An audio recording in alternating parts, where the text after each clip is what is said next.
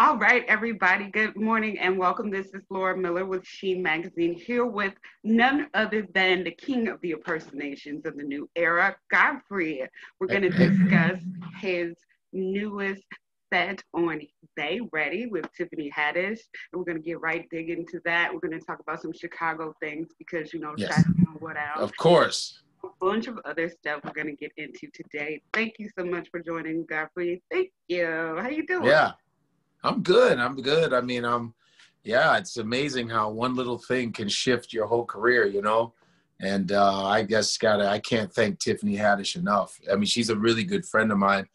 I've known Tiffany Haddish since 2003. So before any of this, I've known her for a long time. And just being her friend, this is just like amazing. Like this business is it just ebbs and flows. You don't know what's going to happen. You don't know who's going to be on top one day, bottom. It's a long journey, but I've been fortunate to just be always in cruise control. I've always been around. I've always been in cruise control. And you meet people like a person like Tiffany, who's so giving she just started being famous. She just started and she just already within a year and a half, maybe a year and a half, almost going on 2 years, she's literally opened the door for 12 comedians. 12. Wow. 12 of them. I mean, that's a testament of Black women being amazing. Oh, you guys are all, I mean, that's just truth. That's all truth. I mean, it's the truth. It's Black women it's the truth. Black women help everybody, no matter what their race is. Black women, forgiving. Yeah. You're the reason why elections shift when you all come out. Amen. People get ousted out. You back us up. But when it's police brutality or whatever, Black women are always speaking up for us. But the same favor needs to be returned to you all. We owe you a whole bunch. That's a whole nother conversation we could but just to throw that in there. But you deserve a lot of reciprocity, for real. I agree, and I've done multiple pieces on the like, and so I completely feel you. But one thing I can tell you that I completely agree. I met Tiffany Haddish at a luncheon that we did for the Carmichael show a couple of years ago. Yes. And she was so sweet because, her and Loretta and David Ellinger, they're just, and Gerard, everybody was just super duper nice. And I complimented her outfit. I'm like, it's so cute. Like, do you have more of this? She was like, you can have mine. I was like, yes. You're just going to give it to me? And everyone that I meet in the comedy community says the same about her, that she's just extremely warm and giving, and I can completely vouch for that because she has been that considerate with me. Yeah, she and what she's been through, she literally is going the opposite way. For all the way people might have treated her as she came up. She said, I'm going to do the opposite. I'm going to show nothing but love and positivity. And I've seen her do that. She has not missed a step. She has been a woman of her word. She has not changed. She always had a plan. She always talked about success. Mm-hmm. I remember even when things were, but she's proven it is up out here when you change this. And that's what she did. And I saw the change. I saw all the things that started to happen. I mean, the tenure of your career, I'm sure you've seen that change happen multiple times with people. I mean, you worked with Steve Harvey. I've worked with Cosby. Unfortunately, what's happened to him, but still, I've worked with Cosby. I saw that you were the I was an audience guy. I was audience coordinator. That was one of my first jobs coming from Chicago to New York. I've worked with Seinfeld. I've worked with Ray Montal, even Robin Williams. Been 7-Up campaigns. Been on different TV shows and movies here, Soul Play and Zoolander. I mean, just opportunities in and out. I've done a special on Showtime and did stuff on Comedy Central, MTV. All the road that a lot of us take. I've done a lot of that, VH1, and been fortunate to do all of that. So it's a long race. It's a long race. It's a journey, and things shift all the time. And just to see this happening is another phase in my life where I'm like, all right, this is cool. Yeah. And Netflix is such a big platform. Huge. For comedians. Oh my goodness. And you want to get in. You want to be in the club. and I hosted Tiffany's live tour before COVID. It was the first season with Flame Monroe, who's also from Chicago. Flame Monroe, Shantae Wayans. It was them. I hosted the live thing.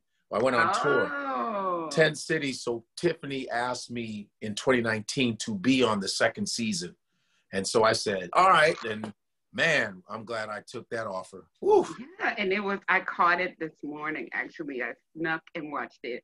For you guys watching, it is actually, it's streaming right now on Netflix, so you can check it out. It sure is, and it's dynamite. The whole lineup, Dean Edwards, Tony Woods, Aaron Jackson, Barbara Carlisle, Kimberly Clark.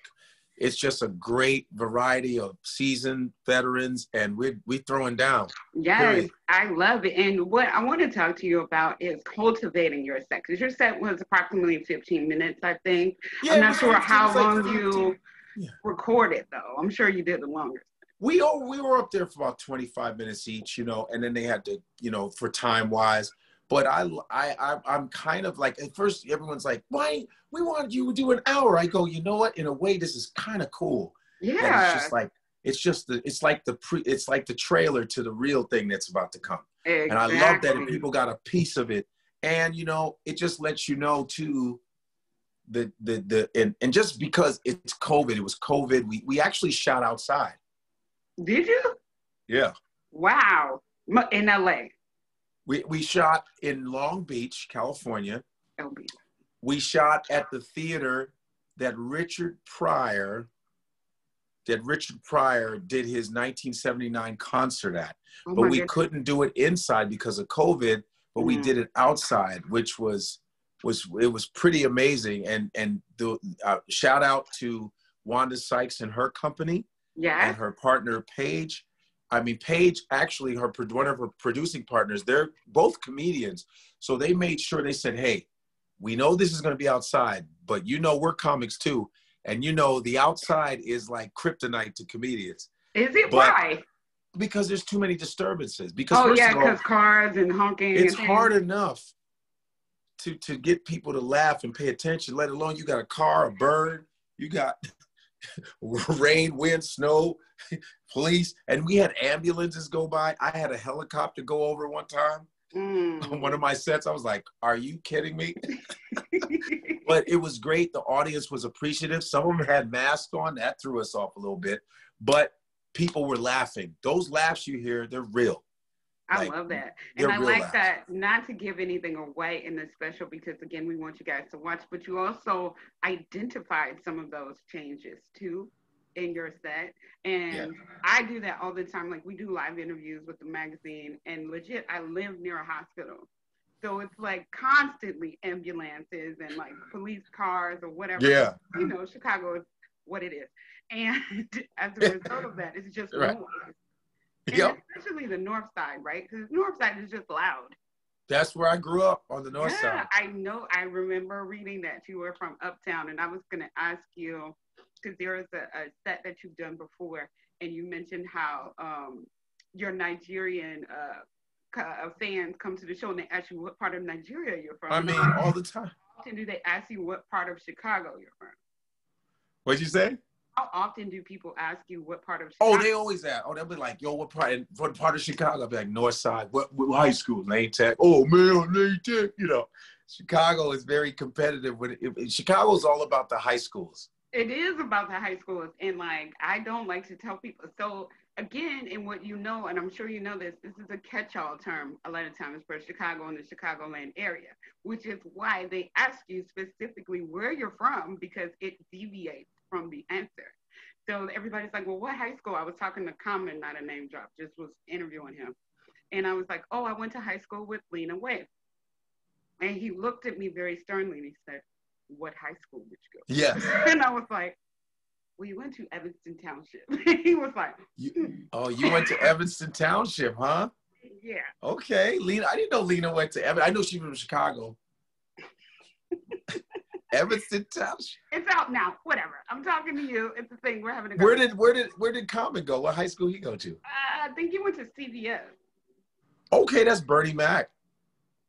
Bernie Mac, George Wilborn, yeah, CBS. Okay, okay. Yeah, you know, that's the thing in a high school is kind of do, Lane Tech is one of those that kind of matriculates exactly, it tells us exactly what kind of upbringing you had in that particular pocket. Like Lena is from Chicago, but she went to EJS. So it's like that pocket is how you kind of resonate to a match. Yeah. I know. But I wanted to ask you, you talk about politics, and you know, a lot of people, a lot of our listeners may have met you through a certain Russian correspondent. A Russian?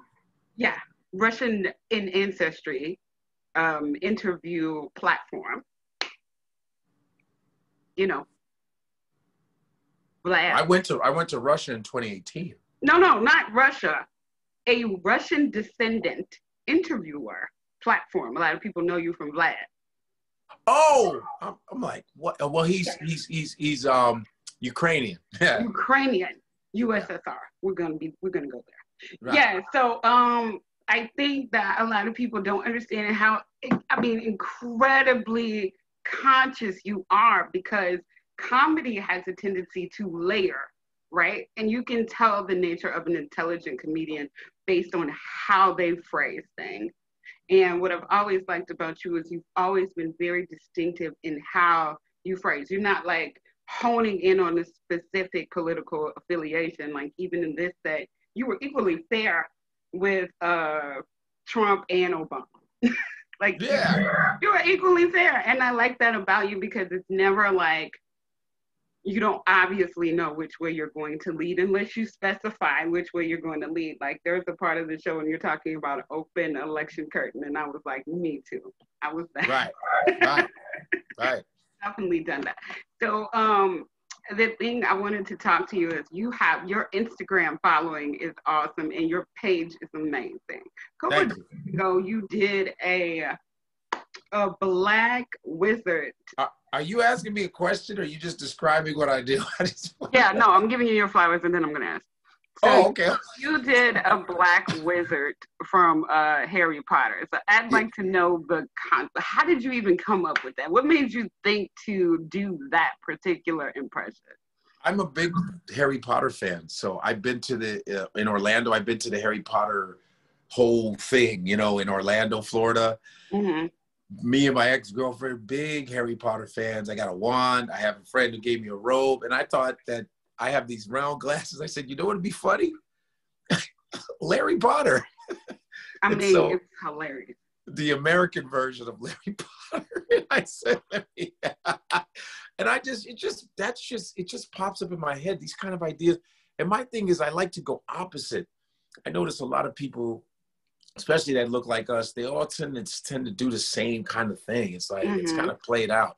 And, you know, I go, Harry Potter, that's a huge, huge franchise. It is. And everybody's seen Harry Potter. Even if you don't like it, you know who Harry Potter is. Exactly. And so I'm like, why don't I do Larry Potter? I'm just into originality and just going against the grain, and people going, yup, and doing things that people don't think they'll laugh at, but they go, man, that is really fun. I go, yeah, because you're smarter than that. You don't have to laugh at the same monolithic stuff, man. It gets a little played out. Mm-hmm. It was no different than when I did Soul Plane. When I did Soul Plane with Snoop Dogg, when we auditioned, I said, I'll just play an African. I would rather play an African than do the whole, you know, the ghetto urban guy. Urban. I said, I'll be a fish out of water, because African Americans always joked on each other all the time. So I wanted to use that dynamic to make it different. Mm-hmm. You know, so I'm just always trying to think of something just out the box, man. Yeah, and I don't even think it's that far out the box, you know? I mean, because it makes you think about it, obviously, because it's like, is Hogwarts the only place where wizards live? Is it just British people? Like, we only got British. But I did the American version. Yeah, like that. I mean, it makes sense to me, and it's the fact that you take the time to actually do that is extremely powerful. I love that. Almost too, I've just become, it's like I've become a playhouse. You just go, ooh, let me order a mustache. You start going, you start your imagination. You just have a little playhouse. Let me get this hat. Let me get that. I have my Trump wig, that horrible wig. And what's great about a Trump wig is it doesn't matter what it looks like. You know it's Trump. You can just stack a piece of hair on your head and you just put a red tie and a blue jacket. As long as it's disheveled, it works. As long as it's horrible, it's like, oh, that's Trump. Easily. So speaking of your impressions, how do you have like a really good memory storage? Like, is your learning agility so high where you can recall people fairly easily? How are you patterning these impressions in these impressions? I just listen. You just kind of listen to. It's like my brother's a pretty good guy. He's pretty good at it too. He's not a comedian. He doesn't care about it, but he's good at impersonating and changing his voice. You just hear it. I've always been able to just hear something and repeat it. You know, just it depends. I can't do everybody's voice, but certain voices you hear and you go, you just start doing it. It's like people who can sing. They can explain it. Just sing. They just know how. So when I hear something, I can just spit it back out. That's why I've always been good with languages. Doesn't matter how difficult the language, I can spit it right and imitate. I'm good at mimicking, you know what I'm saying? So when I do Trump, it's the mouth. It's like, you people are great, it's the mouth. His mouth is, I told you people, so, you know what I mean? So it's just a natural, I can't explain it. I'm just born that way. Yes. So my last question is very selfish. Can you teach me how to formulate the proper Nigerian accent? Because mine ends up coming out Wakanda.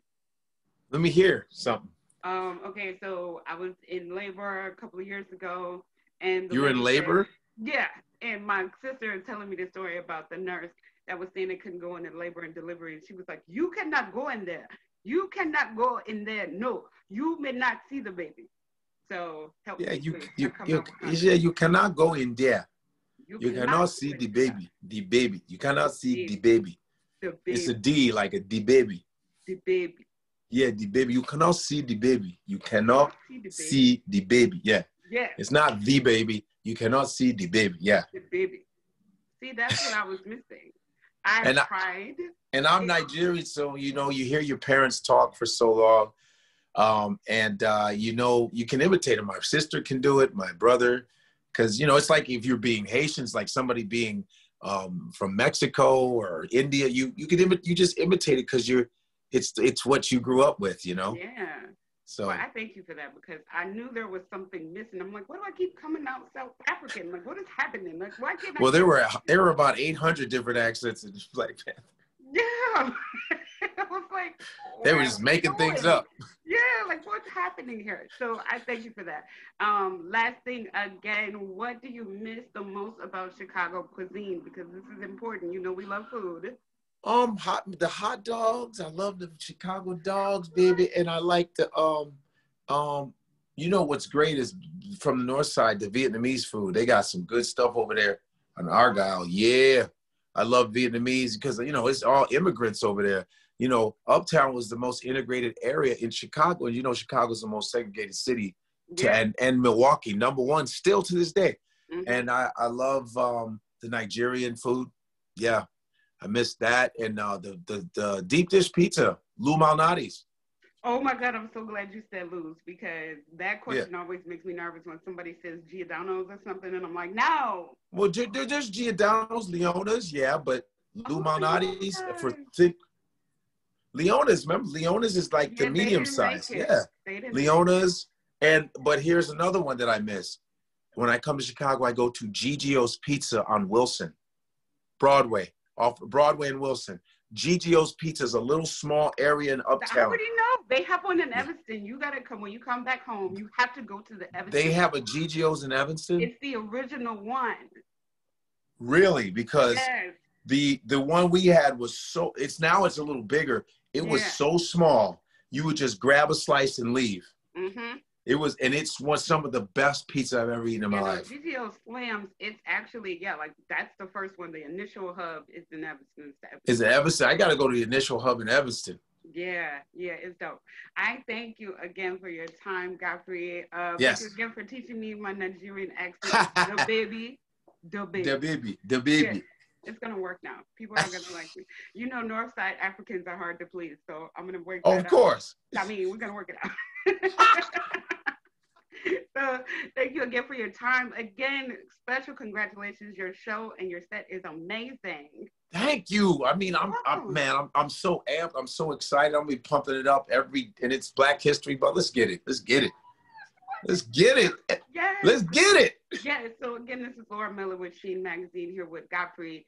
They Ready is available and streaming now on Netflix.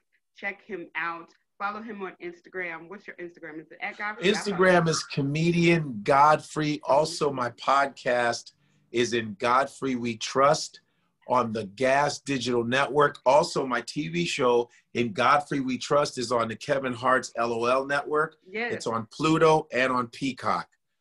You know what I'm saying? Don't get tired. You did not waste your quarantine sitting still. No, I've been creating in my Instagram. I got surprises. I just do all types of stuff. I just keep it going. The COVID has actually made me even more creative. I haven't stopped. I keep going. I do a live every night, 2-3 hours live on Instagram late at night. If you ever want Godfrey and the Night Owls. I'm going to jump in on Godfrey and the Night Owls. I appreciate that. Thank you again for your time. Enjoy the rest of your day. Happy press day. You too. I'm going to ship you some Illuminati's. All right. All right. Talk to you soon. See ya. Bye.